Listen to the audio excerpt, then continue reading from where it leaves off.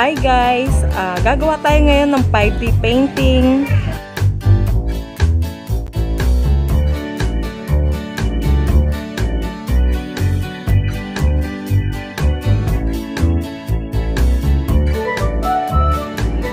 Umorder po ako ng 5D painting. So yun na yung uso ngayon kapalit ng cross stitch.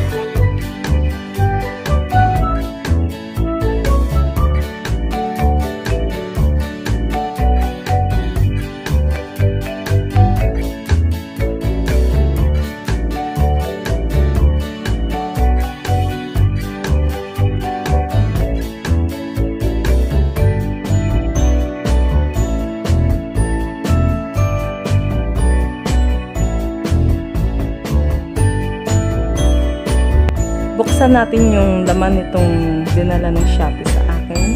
So, pare siyang bulaklak guys. Tingnan natin kung magagawa ko.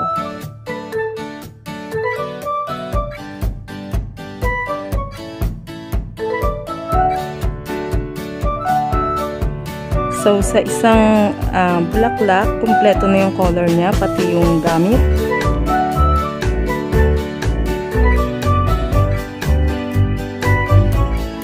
Ito po yung una kong gagawin. Flower siya na nasa loob ng bottle.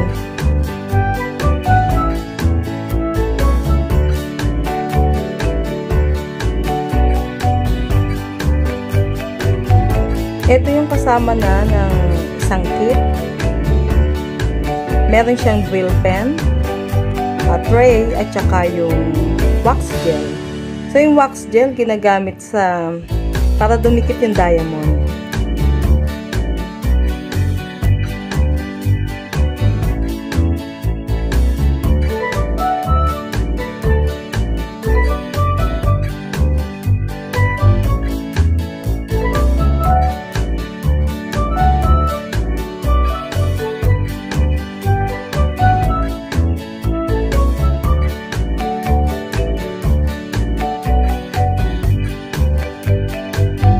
Uunahin ko po yung dark blue kasi siya yung pinakamaraming part na lalagyan.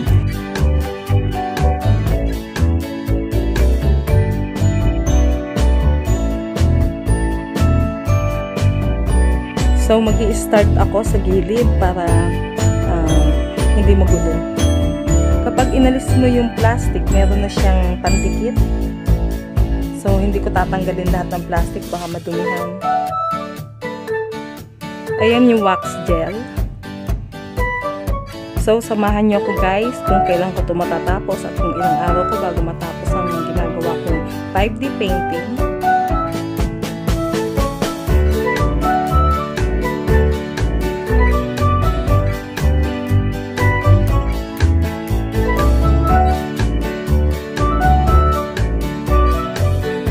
Nagawa po ako ng letter para hindi ako malito. So, kung ano yung letter na nakatapat doon sa kanyang color, yun yung nasa pattern.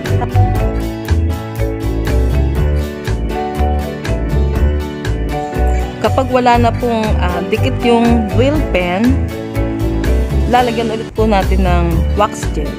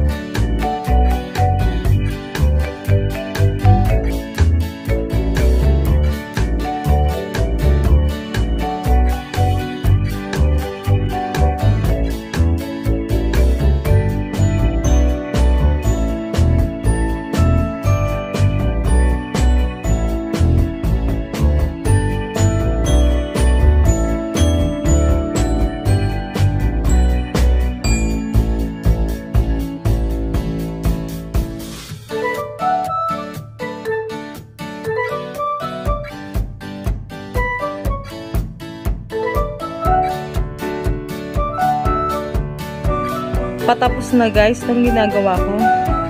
Yung mga wala na lang na paisa-isa, yun na lang po yung hahanapin ko.